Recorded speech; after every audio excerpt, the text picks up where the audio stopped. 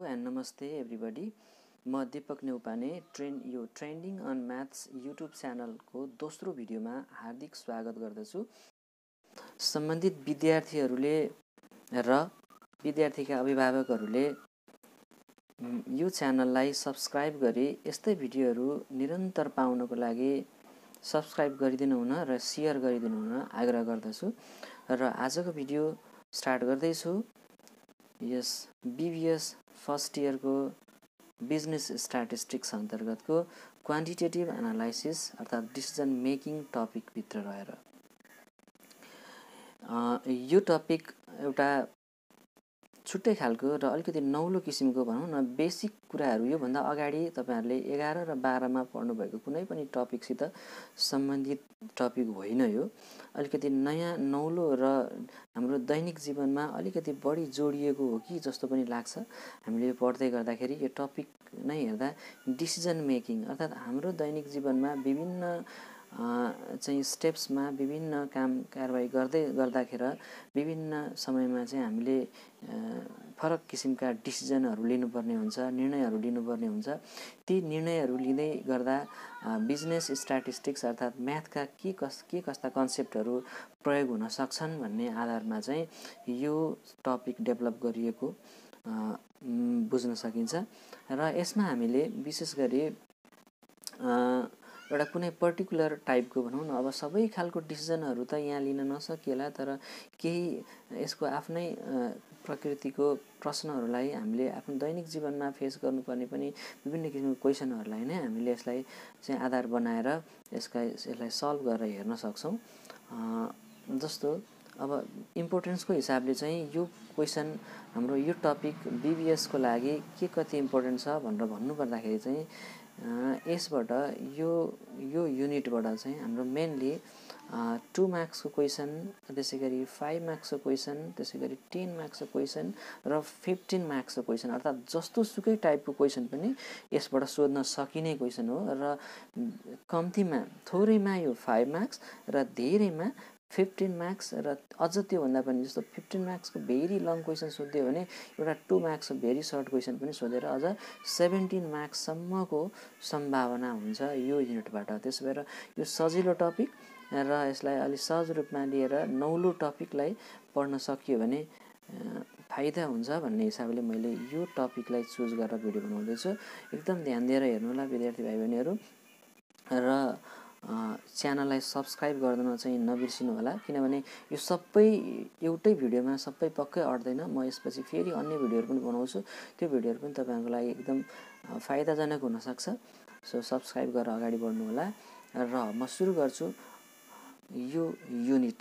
र सुरु गर्नुभन्दा अगाडि यो युनिटमा हामीले पढ्नुपर्ने चिजहरूभन्दा अगाडि कस्तो किसिमको प्रब्लमलाई यो युनिटले चाहिँ एड्रेस गर्छ भनेर, कस्तो किसिमको कन्सेप्टलाई यो युनिटले एड्रेस गर्छ भनेर भन्न जाँदैछु, एउटा इक्जाम्पल लिएर जाँदैछु।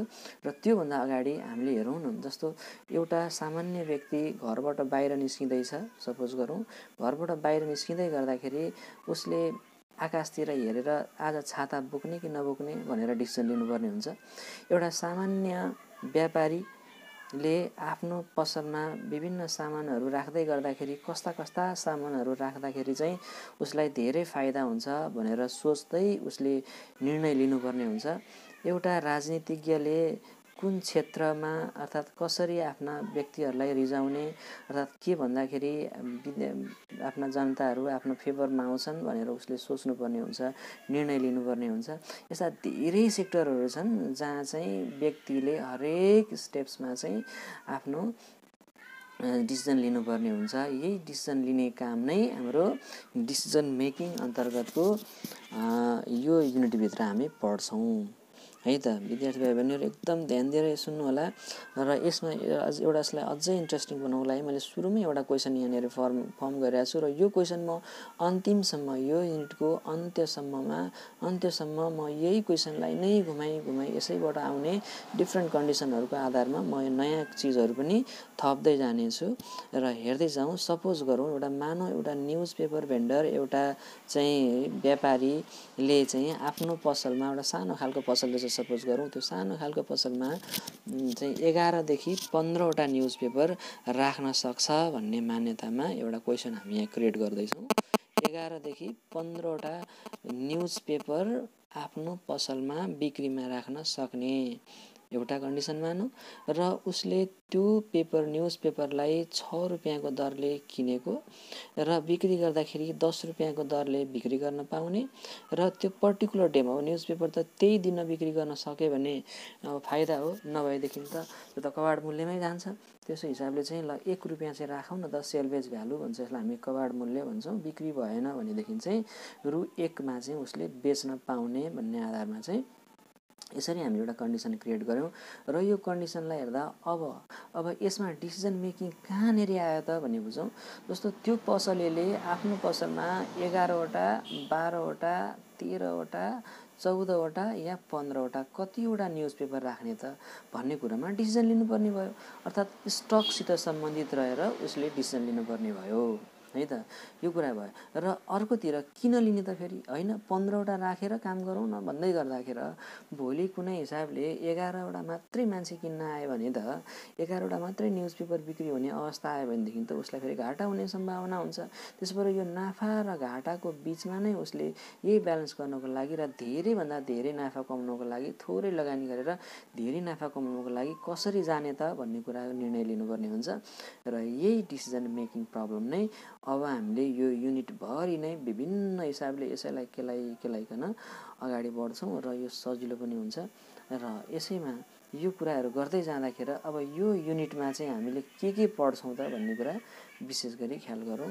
जस्तो मैले यहाँ अर्को एउटा टपिक राखेको छु, डिसिजन मेकिङ कन्टेन्ट भनेर। अर्थात् यो युनिटभित्र हामीले पढ्नुपर्ने मेन चिजहरू चाहिँ PF table, making PF table and regret table from the given condition भने। अब यो पिएफ टेबल भन्ने एउटा नौलो चिज आयो होइन। अब यो मैले भनिहालेँ यो नयाँ टपिक नयाँ युनिट हो र नौलो टपिक आउँदाखेरि जसँग भइन्छ कसरी यो पिएफ टेबल भने के होला भन्ने कुरा आउनसक्छ। यो पिएफ टेबल भने केही पनि भने यसको अर्को वर्डमा भनिदिन्छु, यहाँ प्रफिट टेबल भनेर बुझ्दा हुन्छ। अर्थात् त्यो व्यापारीले अघिको क्वेसनमा म जोड्दै चाहिँ अलिक अगाडि बढाउने काम गर्छु।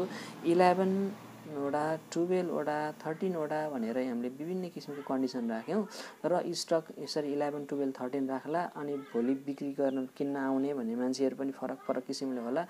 त्यो हिसाबले उसलाई फरक नाफा र घाटाको कन्डिसनहरू हुन्छ र ती सबै नाफाहरूलाई एक ठाउँमा राखेर एउटा टेबल बनायो भने हामी त्यसैलाई चाहिँ पिएफ टेबल भन्छौँ, कुनै नौलो चिज होइन।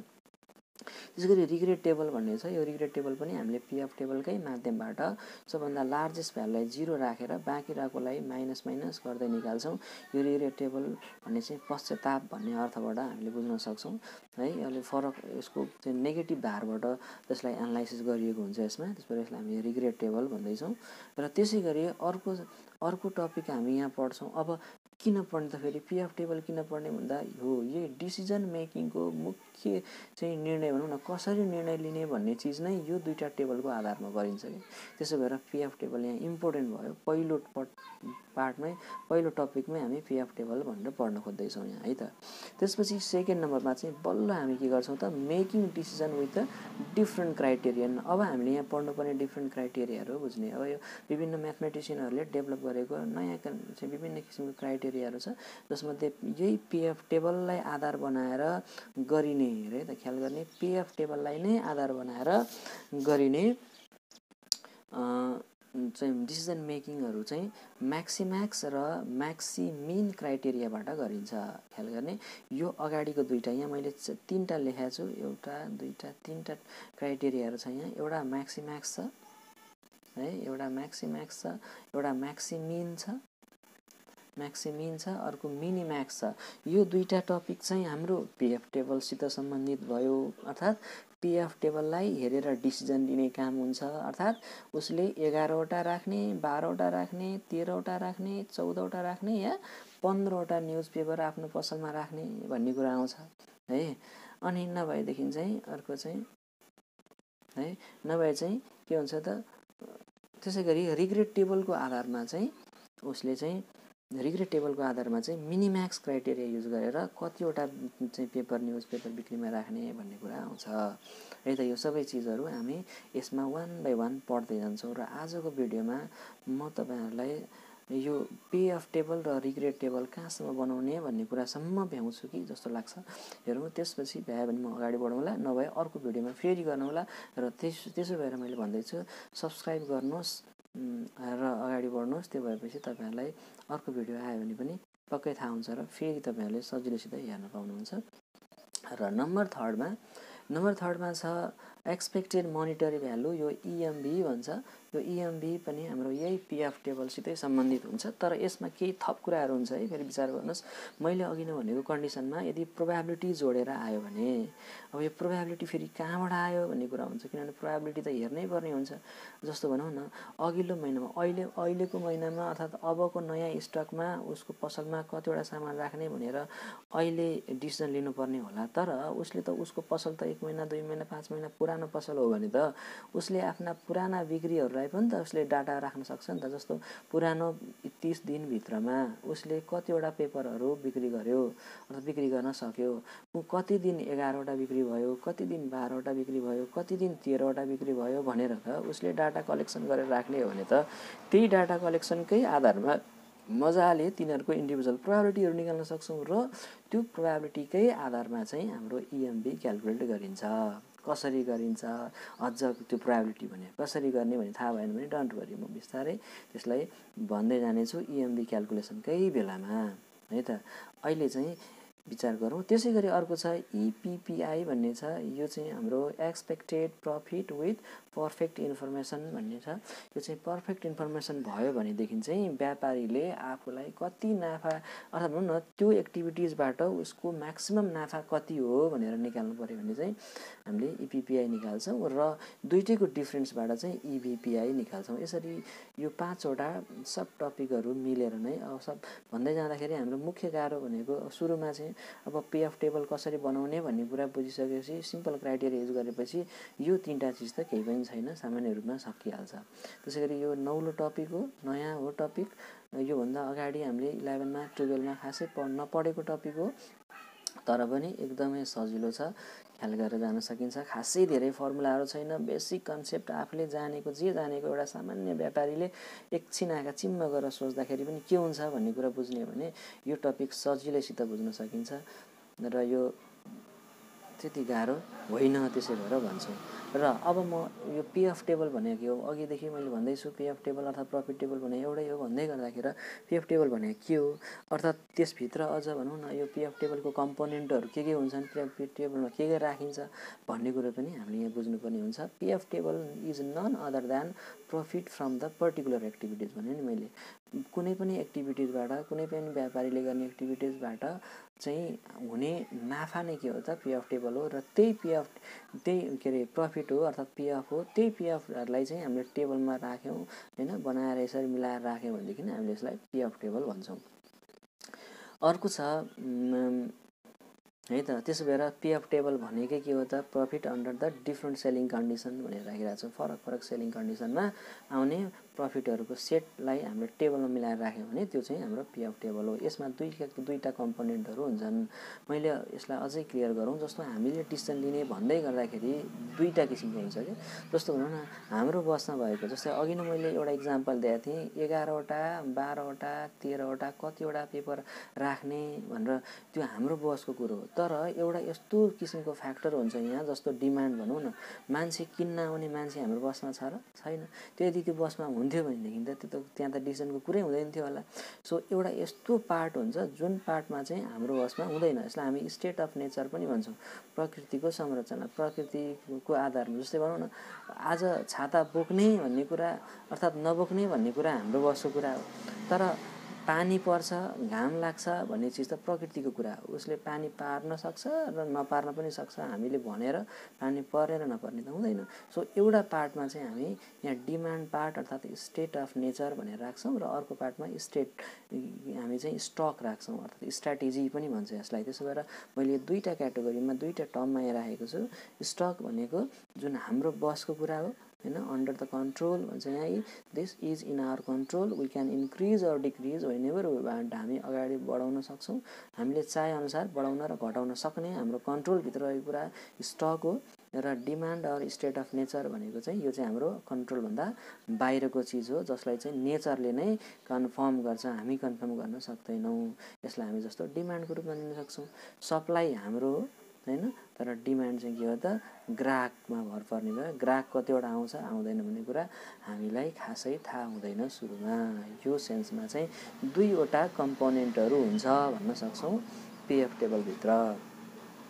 र त्यसै गरी अब यसैलाई कन्क्लुजनको रूपमा so it is hard to decide how much stock, त्यसो भएर पक्कै पनि गाह्रो छ कतिवटा स्टक राख्ने त। अब 11वटा राखौँ 15जना किन्न आउलान् हैन, 11वटा राखौँ 15जना किन्न आउलान् र त्यो हिसाबले चाहिँ ल 4वटा पेपर त बिक्री हुने सम्भावना हुँदा हुँदै बिक्री गर्न सकिएन, त्यसो भएर नाफा कम भयो हैन, राम्रो डिसिजन भएन।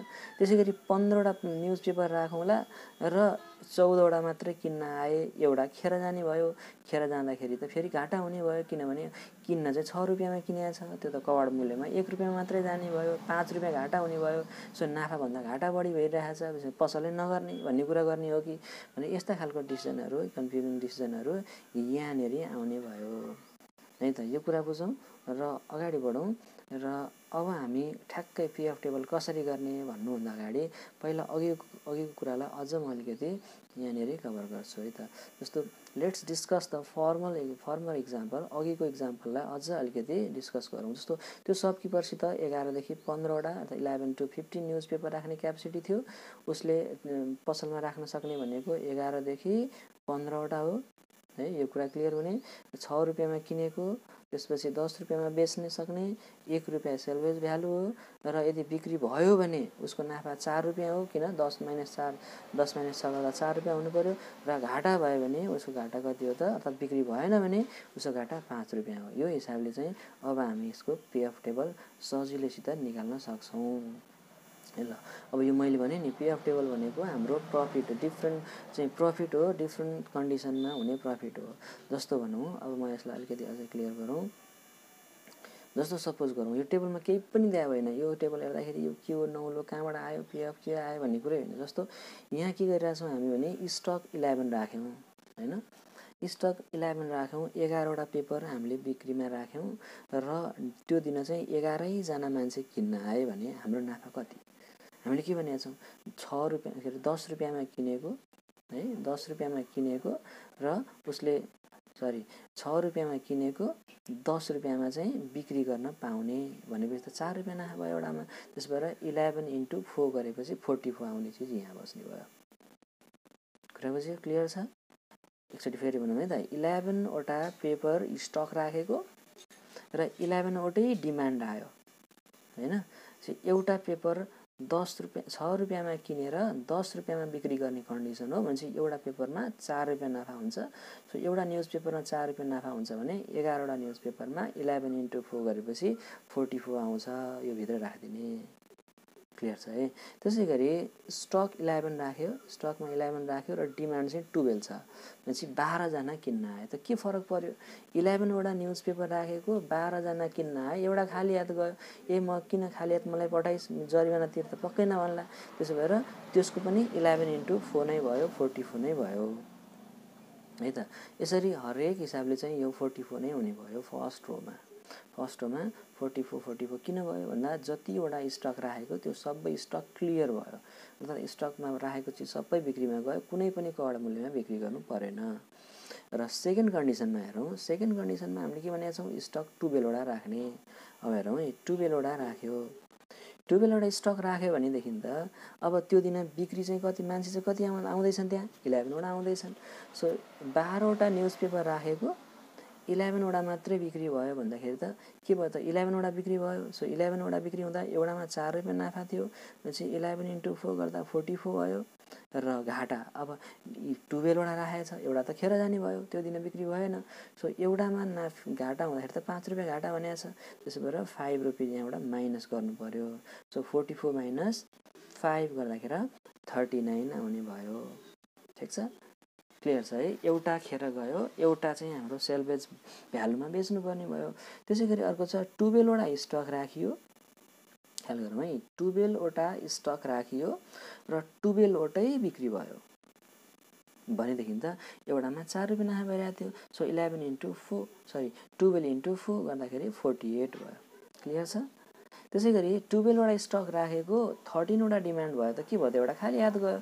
सो 48 नै भयो। सो सबै 48 भयो। ठिक छ है, एकदमै ख्याल गर्नु पर्यो किनभने यो पिएफ टेबलकै आधारमा हामीले यहाँ हरेक चिजहरू गर्छौँ। पछाडिको फर्मेसन यो सबै टेबल यसै गरी भर्न सकिन्छ। जस्तो एउटा अर्को पनि इक्जाम्पल हेरौँ अलिकति तलपट्टिको।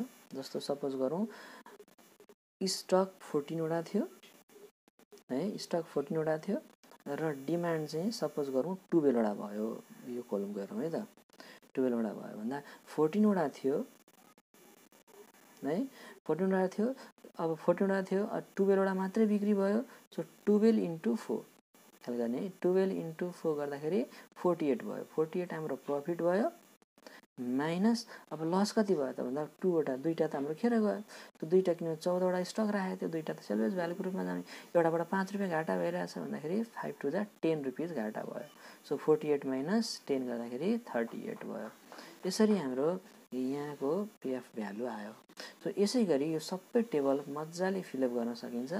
यो एउटा बुझेपछि सक्यो। यसै कुरालाई क्लियर गर्नको लागि एउटा फर्मुला छ, यो बुझिएन अरे हैन, यो बुझ्यो नो प्रब्लम, यो केही पनि होइन। यो यस्तो यो बुझ्दा पनि हुन्छ एउटा फर्मुला। यो डाइरेक्ट फर्मुला किन पढ्नु, यो फर्मुला भन्दा अगाडि कन्सेप्ट बुझेर गयो भने सजिलो हुन्छ भनेर मैले यो फर्मुला नभनेको अघि न।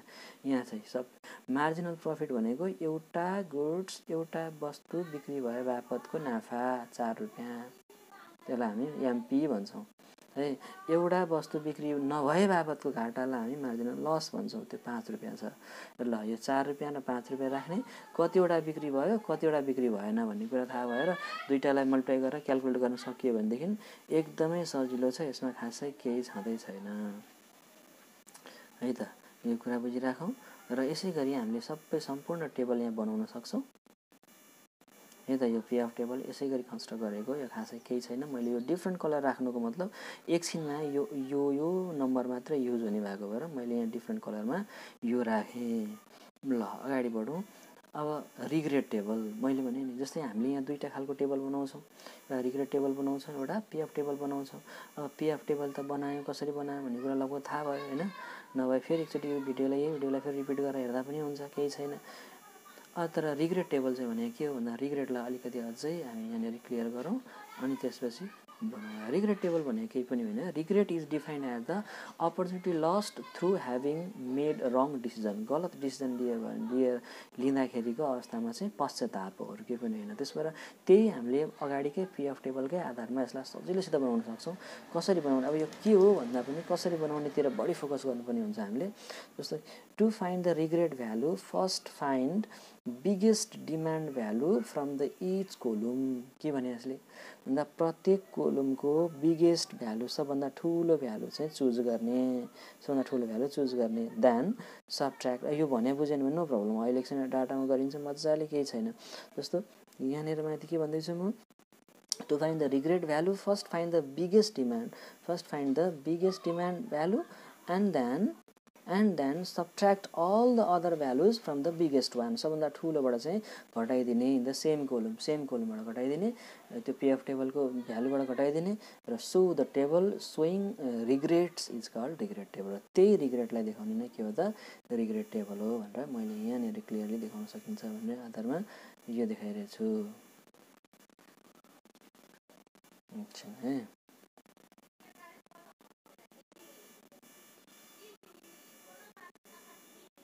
ल अब यो रिग्रेट टेबललाई अझै अलिकति जुम गरेर हेरौँ।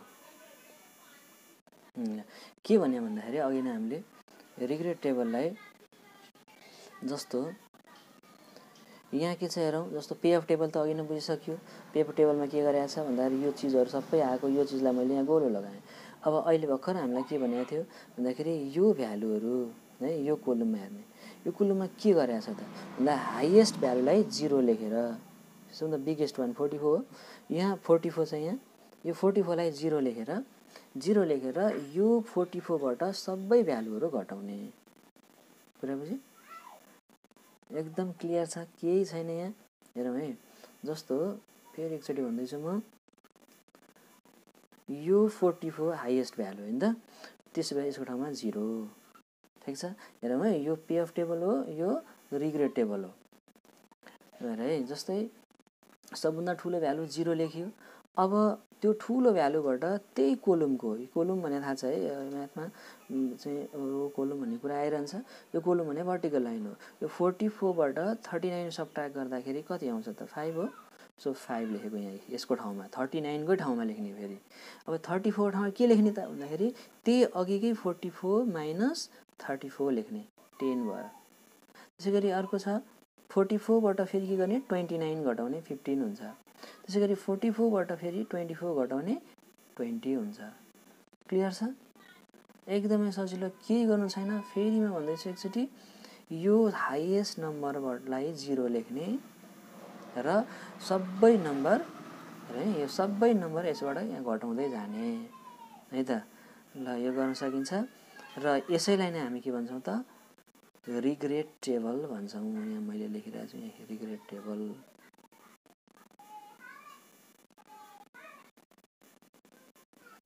है त। ल रिग्रेड टेबल कसरी भन्छ भनेर पनि थाहा भयो हामीलाई। पीएफ टेबल कसरी भन्छ भन्ने पनि थाहा भयो। अब यो रिग्रेड टेबल र पीएफ टेबलकै आधारमा ख्याल गरौँ है। यो रिग्रेड टेबल र पीएफ टेबलकै आधारमा हामीले भन्दै गरेको अघि नै भन्दै गरेको जस्तो के भनेको थिएँ मैले, म्याक्सिम्याक्स क्राइटेरिया, म्याक्सिम्याक्स क्राइटेरिया, अर्को मैक्सिमिन क्राइटेरिया र मिनिमैक्स क्राइटेरिया विभिन्न क्राइटेरिया। यो दुईटा क्राइटेरिया हाम्रो पीएफ टेबलबाट बन्छ, ख्याल गरौँ है। र यो दुईटा, यो लास्टको क्राइटेरिया चाहिँ हाम्रो रिग्रेड टेबलबाट बन्छ। र यो रिग्रेड टेबल र पीएफ टेबलकै युज गरेर अब हामी मैक्सिमैक्स क्राइटेरियाबाट कुन डिसिजन लिनु पर्ला, मैक्सिमिन क्राइटेरियाबाट कुन डिसिजन लिनु पर्ला र मिनिमैक्स क्राइटेरियाबाट कुन डिसिजन लिनु पर्ला भनेर पढ्छौँ। र यसको लागि चाहिँ अब म यो भिडियो लामो भइसक्यो, धेरै लामो भिडियो बनाउँदा नि फेरि हेर्न अप्ठ्यारो हुन्छ। सो बाँकी रहेको चिज म अर्को भिडियोमा बनाउने छु र यसलाई नबुझेका कुराहरू कहाँ के कति बुझियो बुझेनन् कमेन्ट गर्नु होला। युट्युबकै कमेन्ट बक्समा कमेन्ट गर्नुभयो भने मलाई हेर्न सजिलो हुन्छ र म त्यही बुझाउने कोसिस गर्छु। र त्यो पनि भएन भने त्यसलाई समेटेर, त्यो चिजहरूलाई समेटेर अर्को भिडियोमा तपाईले यो भिडियोमा नबुझेका कुराहरूलाई फेरि रिकल गर्ने गरी र यसैबाट फर्दर अगाडि बढ्ने गरी म अर्को भिडियो बनाउने छु। र त्यो बेलासम्मको लागि तपाईले यो भिडियो हेर्दै गर्नु होला, यसलाई सब्स्क्राइब गर्नु होला, यसलाई लाइक गर्नु होला, कमेन्ट गर्नु होला, सकेसम्म धेरै व्यक्तिमाथि पुर्याउनु होला र मलाई अर्को भिडियो अझ राम्रो बनाउने इन्करेज गर्नु होला भन्दै आजको लागि म बिदा हुन्छु। धन्यवाद। Don't forget to subscribe this channel Trending on Maths. Thank you.